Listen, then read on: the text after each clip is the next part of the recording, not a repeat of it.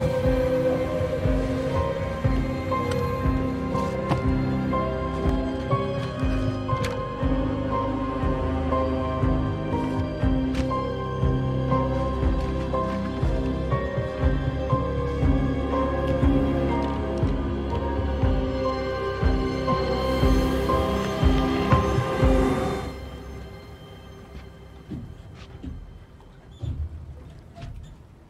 threw them away.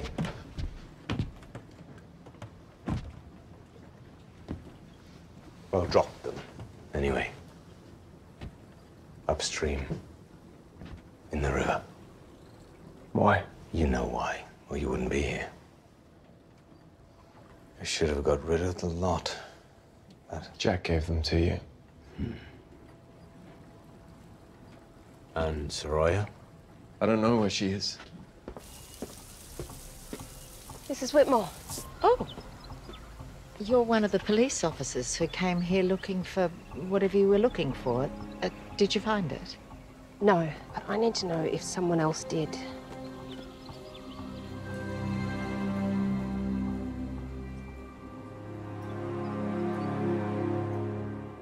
Did you kill Robert Quinn? Yes. Why? Because he hurt Steph? No. Then why? Because he stole her from you? No. You know, for a while, I was happy for them. For Steph, especially. It's good to see her smile again. And for a while, she and he and Fern all seemed happy. And I got on with my life.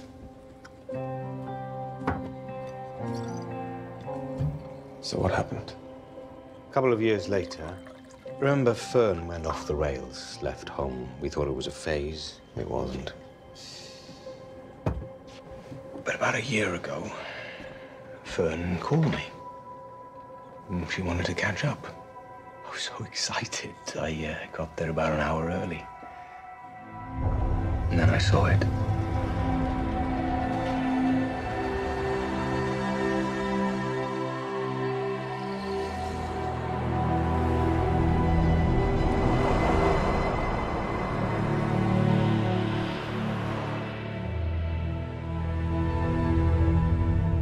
Suddenly it all made sense. I could have done a number of things. I could have called Steph, I could have called Nichols, I could have waited till I had a chance to speak to Fern. But instead, I decided to ask Quinn himself. I used the payphone up the road. Asked him to come for a visit. I kept it light and breezy. Why did you use the payphone? Had you already decided you were going to kill him?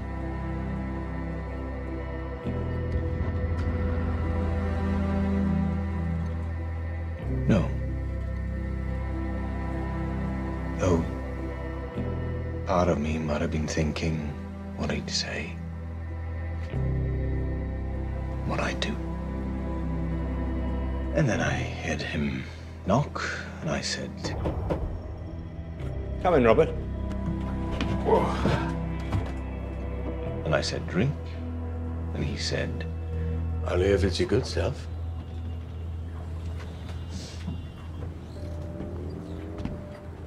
So, this is where you live.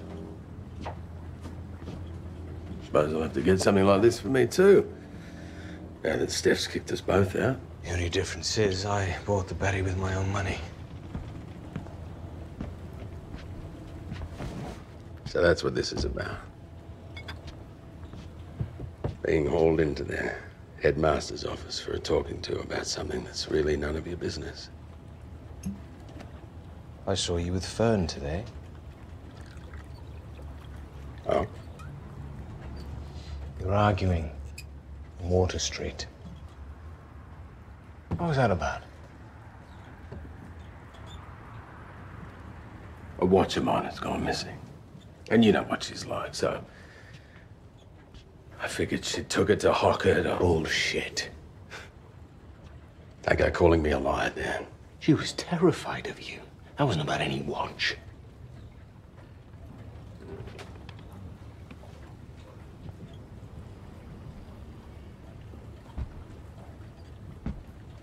That's what this has been about, isn't it?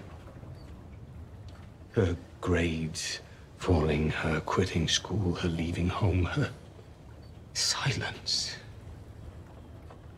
It's because she's terrified of you. You should let this whole idea go. But you won't, will you? No. Not now. What did you do to her? Why didn't you ask what she did to me? Why didn't you ask about the time that she invited me swimming when her mum was out? Or about the time she walked into my office, pretending to have trouble putting her necklace on? Or about the time where she accidentally walked in on me when I was showering? I don't believe it. Come on, Dan, she's a smart girl. She's so grown up. She knew what she wanted. Don't you dare blame her. She was a child. You molested her. You abused my little girl. How the fuck was it abuse? She knew what she was doing. She knew. And I knew she didn't want it to stop.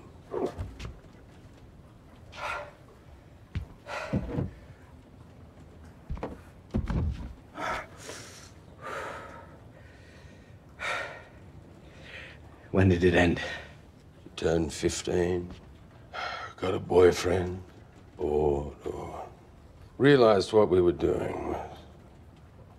Anyway, she said that she was gonna tell, and I had to explain to her that ex-coppers don't really thrive in the correction system. Nor do pedophiles. So you threatened her? No, I didn't threaten her. I simply told her that if she did tell anyone, that I would cut her mother's throat in front of her. And then I would cut hers. I think that's why she left home. Always looking after her mum. Such a good kid. You really shouldn't have told me this. Doesn't matter, Dan. Because you're not going to tell anyone. And don't worry about Steph and Fern. I'll keep an eye on them for you.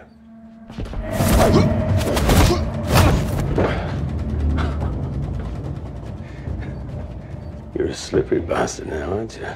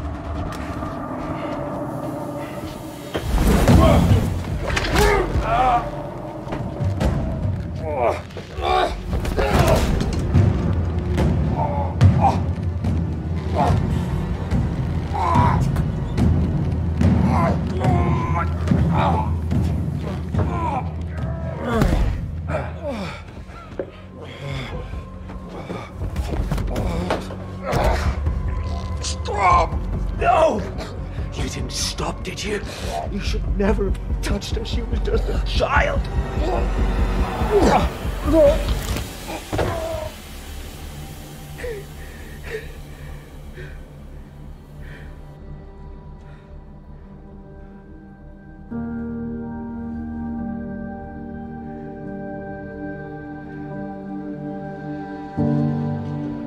You could have called 000.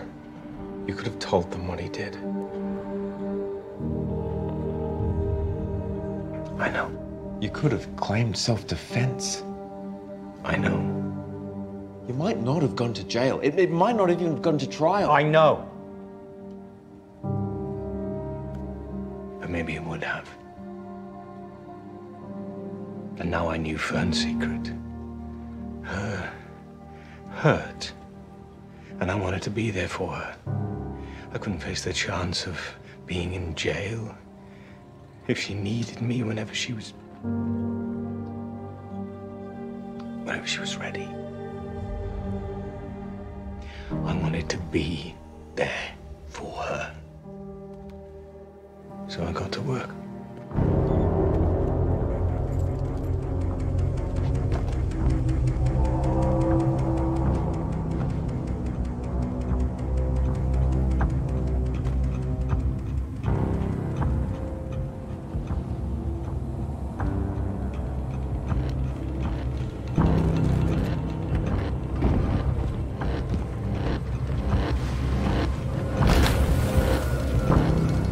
I knew of a construction site upriver, so I got the cement I needed. And I knew a spot where it was very unlikely that any anchor would snag it. I don't know what made me cut off his wedding ring. I just figured he didn't deserve it.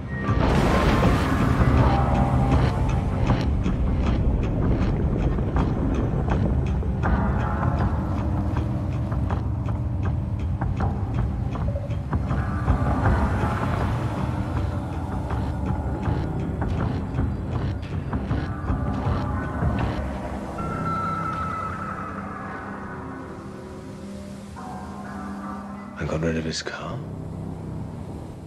I cleaned up here. I went to work, created an alibi, and then it was done.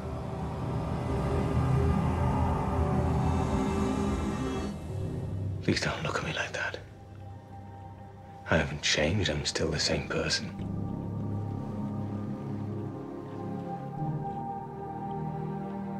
Not to me.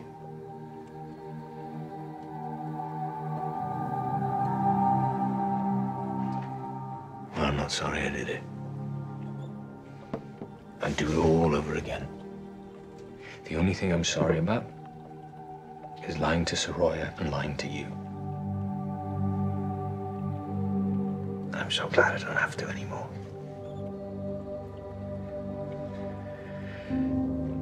Right.